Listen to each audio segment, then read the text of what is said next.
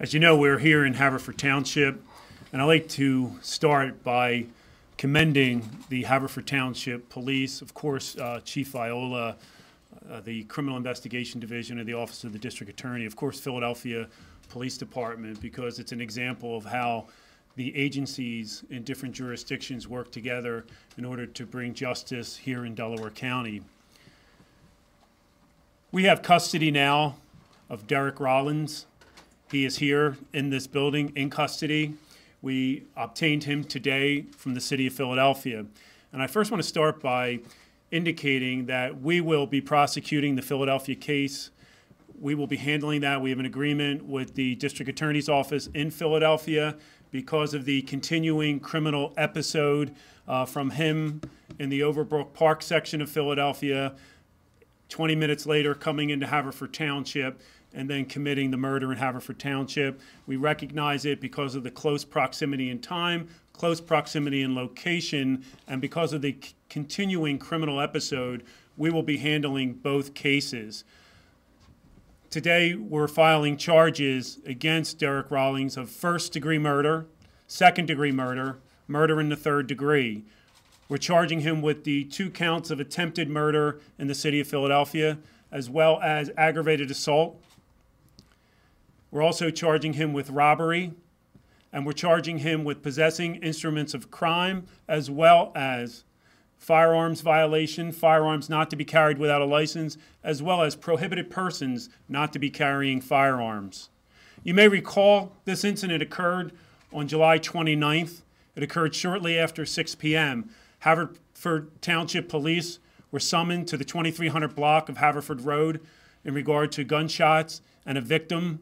They immediately responded, started giving CPA to John Lee. Unfortunately, John Lee was deceased. He was transported and pronounced dead at Lankenau Hospital. Haverford Police then immediately got together with different departments, the Criminal Investigation Division, and started an intense investigation. Part of that investigation revealed video footage of the time that the defendant was walking in the area of the 2300 block of Haverford Road.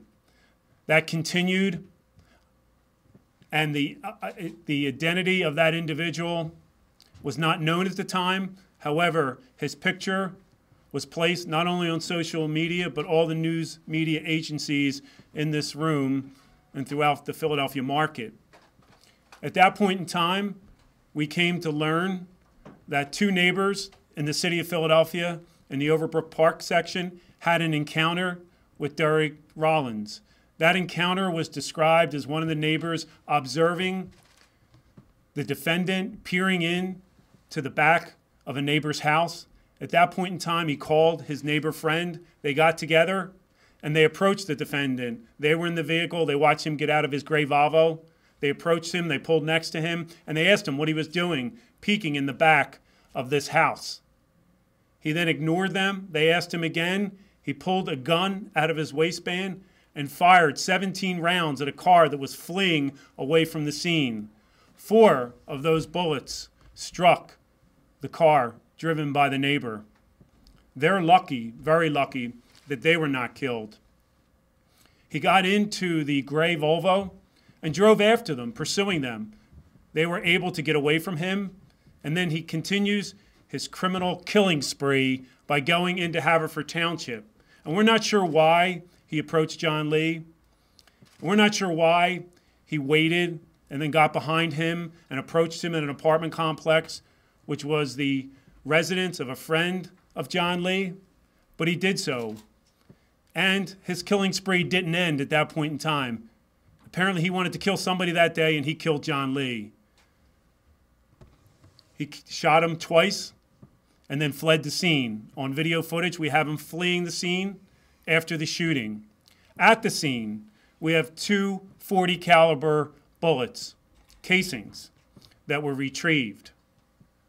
We also had Philadelphia police retrieve the 17 casings at the scene just minutes before in Overbrook Park. And ballistically, Philadelphia did a tremendous job of matching those 2 bullets. Those bullets were deemed to have been fired from the same weapon.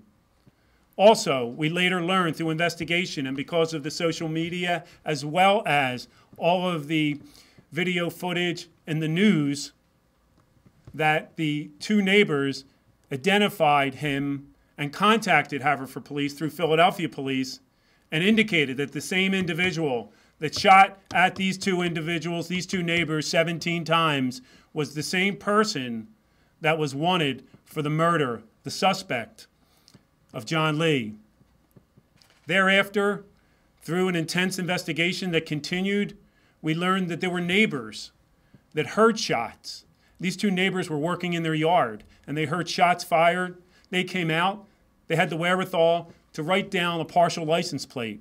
And there's some theory that robbery may be a motive. But the problem I have with robbery being a motive is that he callously shot at those two neighbors in Philadelphia and tried to kill them. And then comes 20 minutes later, and he's walking down in Haverford Township, walking down Haverford Road, and then just callously approaches this individual and guns him down in cold blood. That's a problem. And I don't know if he randomly selected his victim, but I do know that he did rob him, but robbery could have been an afterthought at that point in time. We know that Derrick Rollins then was identified in a photo array by both of the neighbors, as well as being picked out by his girlfriend as being the person in the video footage. We have overwhelming circumstantial evidence that demonstrates that Derrick Rollins is the individual that murdered John Lee and fired 17 shots at the two residents in the Overbrook Park section of Philadelphia.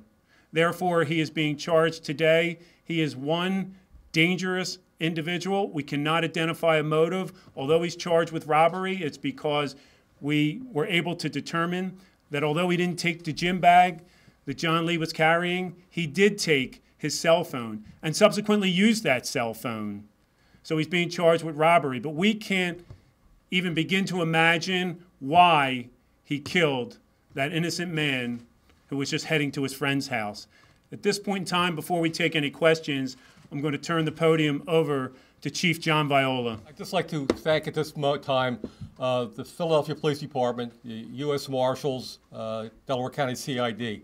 Without the cooperation of all these agencies, we wouldn't be able to bring Derrick Rollins to justice today. This was a tireless investigation from the time it started until it came to conclusion last week. And also the help of the news media, who called me on a daily basis, who kept us in the news every day. That information being out there on a regular basis generated more tips for us. So we all work together to bring this to a close. We're happy to have this dangerous criminal off the street and bring this to justice. So Detective Long, Detective Jay from Delaware County CID and Haverford Police were the two lead investigators in this case, and all of the officers and detectives who work together along with Delaware County District Attorney's Office. So we're happy to be here today to make this announcement that he is in jail, in custody. Well, obviously, we don't see this type of crime in Haverford Township. It's had a great impact on our community.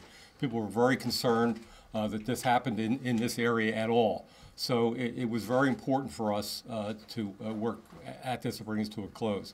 We've been in constant contact with Mr. Lee's family, tell them what's going on and keep them apprised of our investigation. So they're happy at this point. There is some closure. Obviously, when the trial was finished, we hope it'll come to a conclusion with a long jail term. So it's important to our community that we get these things under control and persons arrested as soon as possible.